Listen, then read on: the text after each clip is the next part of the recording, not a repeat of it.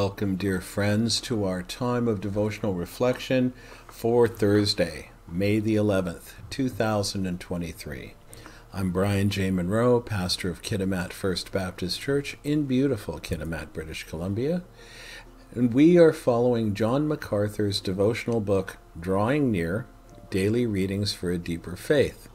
Today's entry is entitled, Leading Others to Christ, in brackets, Andrew. From Matthew chapter 10, verse 2, we read, The 12 apostles included Andrew. Our main thought for today is leading others to Christ should be a top priority in your life. Pastor MacArthur writes, Andrew was Peter's brother and a native of Bethsaida of Galilee. From the very start, we see him leading people to Christ, beginning with his own brother. The Gospel of John records his first encounter with Jesus.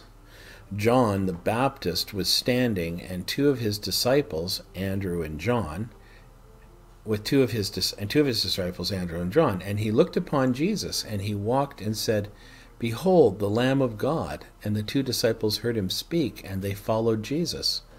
One of the two who heard John speak and followed him was Andrew, Simon Peter's brother. He found first his own brother Simon and said to him, We have found the Messiah, which translated means Christ. He brought him to Jesus. That's recorded in the Gospel of John, chapter 1, verses 35 to 37 and verses 40 to 42. Later, Jesus called both Andrew and Peter to become his disciples, and they immediately left their fishing nets to follow him, as recorded in the Gospel of Matthew, chapter 4, verse 20. Our next glimpse of Andrew is in the Gospel of John, chapter 6, verses 8 and 9. It was late in the day, and thousands of people who were following Jesus were beginning to get hungry, but there wasn't enough food to feed them. Then Andrew brought to Jesus a young boy with 5 barley loaves and 2 fish.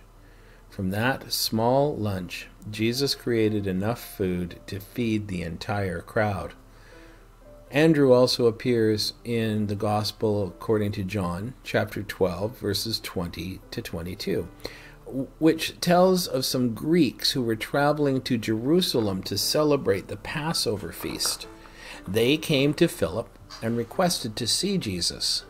Philip took them to Andrew, who apparently took them to Jesus. Andrew didn't always know how Jesus would deal with a particular person or situation, but he kept right on bringing them to him anyway.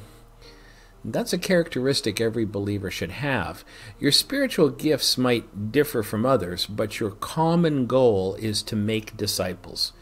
That's the great commission Christ gave to us, as recorded in the Gospel of Matthew, chapter 28, verses 19 to 20. And that begins with leading sinners to Christ. Make that your priority today and every day. Dear friends, thank you for spending some time with me listening to Pastor John MacArthur's thoughts on this matter, his devotional reflection. I've recorded his suggestions for prayer and for further study and included them in the description portion of this video.